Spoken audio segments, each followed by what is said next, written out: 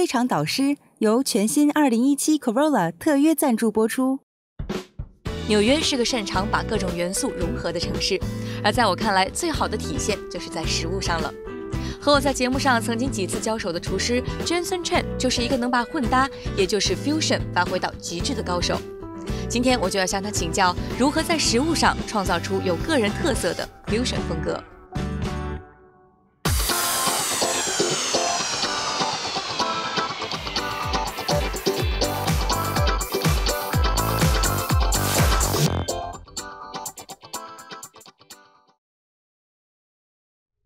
我们有一期华人里面非常受欢迎的节目，做了时间也很长，叫《亚洲四香味》，已经做到第7季了。那这个节目呢，基本上就是我和我的另外一个搭档，我们在纽约里面找最好吃的中国的食物。一开始我喜欢做东西吃，然后想做节目的时候，其实我爸妈也并不是很了解，我爸爸甚至很反对，他当时就说：“你怎么跑去纽约，跑去美国当厨师去了？”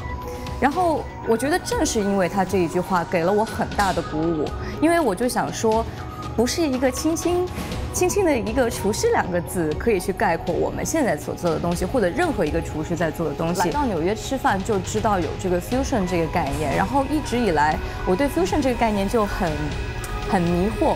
因为我觉得我很自豪于我是一个中国人，我可以把中国的很多东西带到我自己的节目或者是我自己做的吃的东西里面，但是如何把它更好的融合进去，能够让人家吃起来觉得是有美感，同时又对你的这个东西感兴趣。 I'm Jansen Tian, Director of Pastry Operations at the International Culinary Center.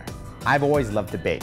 That was something I grew up doing. It was a hobby of mine on the side. And I was raised traditional Chinese American family where I was going to get a professional job.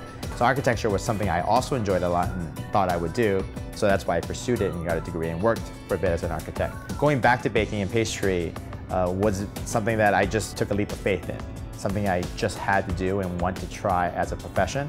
And luckily it worked out really well for me. I think it's really important to, like any other craft field, practice your craft at home, do research, read cookbooks, read about great chefs and what they've done, and then decide if culinary school is the path that you want to go. It's going to give you a great foundation and give you a great perspective of the culinary craft, whichever direction you're going in, and then work. Every chef you work for will become a teacher to you.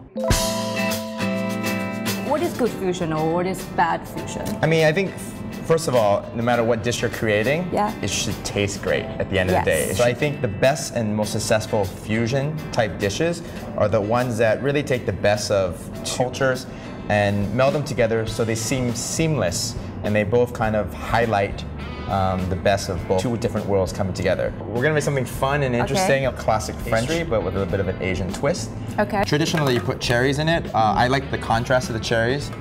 So these are just some poached sour cherries. I love it, because when you have some buttery stuff, you always like something sour. Yes, exactly. It's always my career goal that I want to be a food show host and cooking show host. Do you think that if I want to be a good one, do I need to get professionally trained?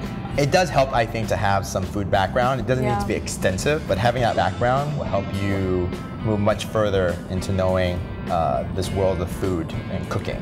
Gâteau basque is a classic French cake that I find it's a great canvas. Preparing the gâteau basque with the black sesame kind of came naturally. I wanted to highlight the black sesame, and I know that the gâteau basque could be used in so many ways, and incorporating that was just a very seamless fusion for me. Food has some kind of connection with your life and experience. I feel like this is something similar to what I tasted when I was a child. And it was quite amazing because this is the first time I ever tasted. No, that's great, I'm glad. And like I said, a lot of food evokes memories, and I think that's an important thing. That's why we have so many holidays around food. Exactly. Because there's such a connection of a sense of place and being with food. So I'm glad, I'm happy that this is evoking that kind of those memories and ideas. Because you want people to be happy while they eat your food. Yes, I'm very happy right now.